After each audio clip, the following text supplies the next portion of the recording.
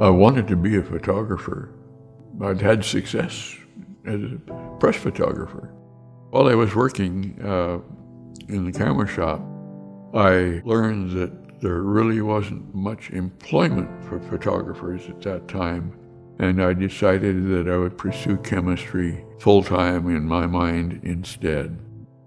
I learned about asthma being a problem when my younger sister had asthma, and it was really disheartening to hear her wheeze and to struggle for breath. My name is Charlie Thiel, and this is my impact story. In the 1950s, the squeeze bulb nebulizer was the most effective device available to treat asthma, but it was difficult to use and didn't deliver a precise dose. By 1955, Charlie was working as a chemist at Riker Laboratories, where he heard a story about a little girl with an idea. Susie was a 13-year-old daughter of Dr. George Mason, president of Riker.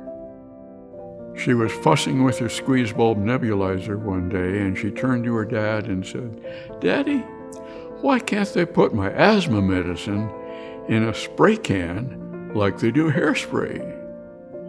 Well, Dr. Mason realized that she had really hit on something, and he went to the 3-person development laboratory, and Irving Porsche was head of that laboratory. Irving and his team quickly got to work, and within a year, Susie's question was answered with a groundbreaking invention, the metered dose inhaler. Not long afterwards, Charlie was asked to create an aerosol hydrocortisone for the inhaler that researchers hoped would prevent asthma attacks altogether. Charlie created a new formulation, but there was a problem. The formulation looked great until it was sprayed. The droplets that came out of the mouthpiece were so large that they splattered in a patient's mouth and never made it into their lungs. Then Charlie recalled seeing a bottle of hydrocortisone that was labeled microfine. He tried it out, and when he sprayed the formulation, it worked. Charlie had done it. His creation enhanced the inhaler, providing patients with even more powerful relief. While his invention was groundbreaking, it wasn't until late in his career that Charlie would feel the full impact of his work. I was on a speaking tour in Sydney, Australia.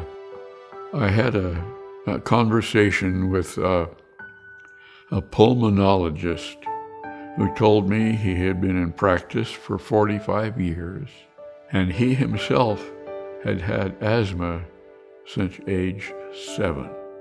Well, after the dinner was over and the talks were over, he came up to me and gave me a bear hug and said, "Charlie, if it weren't for your invention, I would be dead." Charlie ultimately understood the need to ensure inventions like his would be available to as many people as possible. In the late 1980s, he began volunteering at USP, a scientific organization that sets quality standards for medicines worldwide. As a scientific volunteer, Charlie helped develop standards for medical devices and innovations that ultimately improved inhaled drug delivery for millions of people. It was always my intention to keep the patient first. And that's so important because we're protecting the health of millions of people all over the world.